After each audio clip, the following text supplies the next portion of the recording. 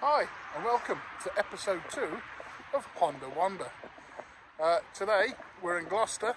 I put a poll up on my Instagram and some of my followers chose Gloucester as our destination. So anyway, it's raining, which is apt because Dr. Foster went to Gloucester in a show. Anyway, you know, you get the idea. Bloody hell, what am I doing? Just warming her up. I think it's going to be a pretty damp day.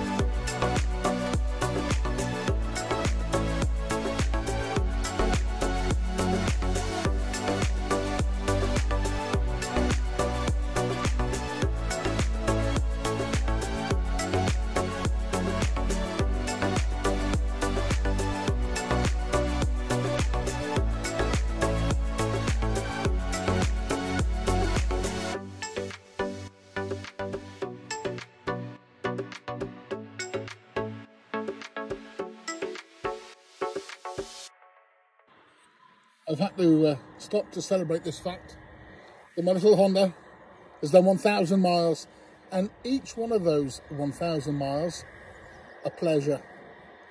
Smiles for miles. So I found some suitable parking for the PCX. Don't you look cute next to a Bergman? Yes. Right, let's find the cathedral. Right, I've only been in Gloucester for a few minutes, and already I'm spotting some oddities. Take a look at this. A tree that has buttocks.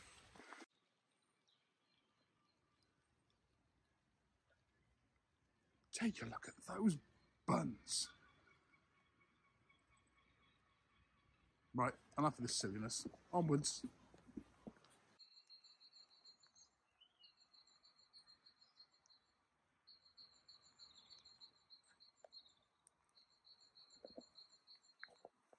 So, I finally made it to Gloucester Cathedral in all its majesty. Look at it. Beautiful. And thankfully it's open because it's just started raining quite heavily, so glad to get in. And what's changed since the last time I was here, there's on College Green, which is just here, is a garden that's been created, and if viewed from the air, it's basically a Fibonacci spiral. So,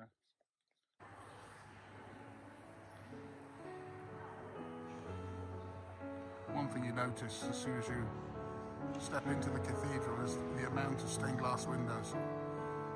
They are absolutely majestic. Beautiful.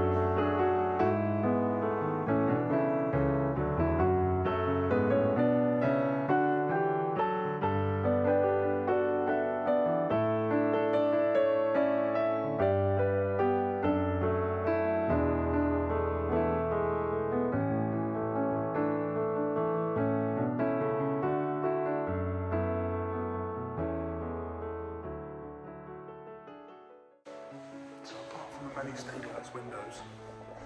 The one part of Gloucester Cathedral that I absolutely adore is the cloisters. As you can see, they're fantastic with their Gothic style vaulted ceilings.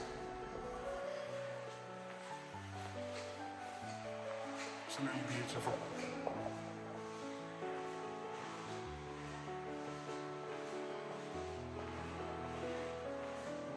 Very nice, beautiful. And these little alcoves, so you can imagine medieval times, just with benches along here. There is benches all the way along there, but you can imagine the medieval times of reading, studying, being scholarly. Yeah, it's a very, very special space.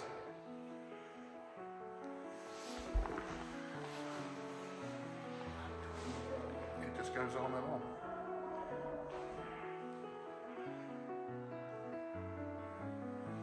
Now, a very kind lady at the desk tells me there's a cafe. So I found a cafe. Gonna have a cuppa.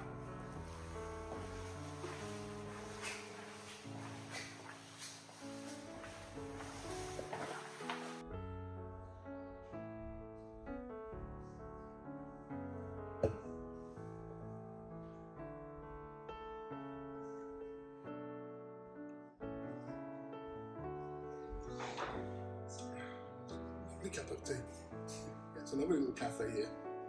And it's reasonably priced too. And the cakes look divine.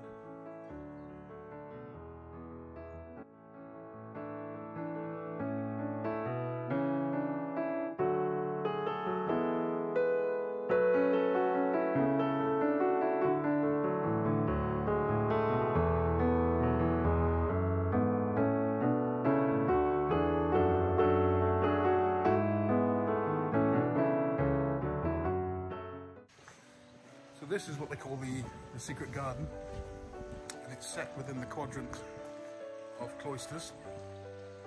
Quadrant, I'm not sure if that's the right word. It's on all four sides it's surrounded by cloisters. In the middle there's a water fountain. It's surrounded by beautiful, beautiful trees. Look at these snowdrops.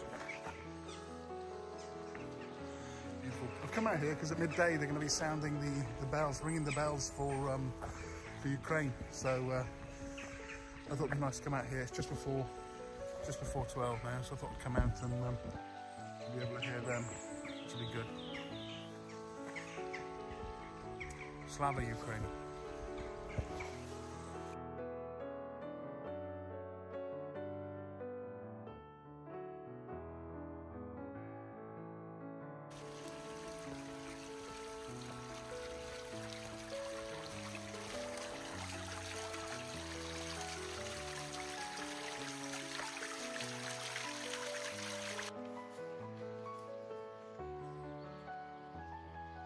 Hotel, yay! So there's one thing quite obvious, we're in the middle of the Philly cosmopolitan city, Gloucester, that's very big, and noisy too, what with the docks and things like that around. But within this garden, because you're surrounded by the cloisters and the cathedral itself, it's so peaceful, beautifully quiet. And I'm the only one making a racket. Sorry.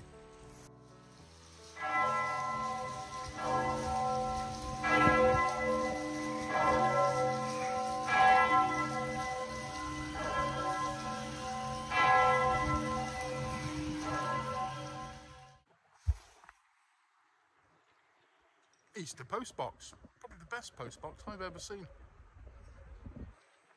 So that was Gloucester Cathedral. Onward.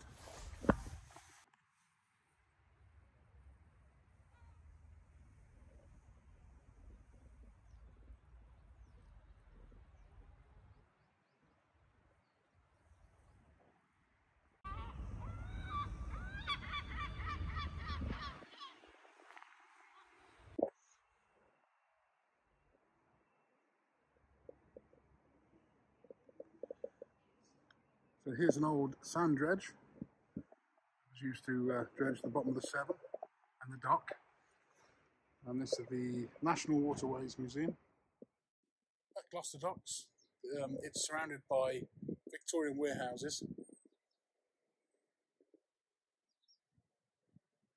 And during the Victorian period, these would have imported and exported textiles, cotton, spices, teas, coffees, materials needed for industry. Little known fact that it's Britain's most inland harbour or dock, port. So yeah, which is quite weird. Considering it's on the Severn, you think it'd be close to the sea, but no. There used to be a big shopping outlet here back in the 90s, I think, and early 2000s. And the rest were all warehouses, but that's all given away now to restaurants. It's a really big development here, so there's a lot of restaurants. Basically all these here are all restaurants, and there's a few restaurants over the way. But imagine in the summer evenings, it'd be quite a nice place to visit. A couple of bistros, nice bars. Yeah, plenty of historic ships still here. And a few galleons over there. Fancy that one as a pirate ship. Yeah, worth a visit. So that's it, episode 2 done, really. It's probably going to be a longer one than I expected or hoped for, but and I hope it's not been too boring for you, but just to see, getting out for the day and finding new places and spaces. So anyway, I'll catch you in the next one. Thanks for coming along. Can't think of a nicer place to have me lunch.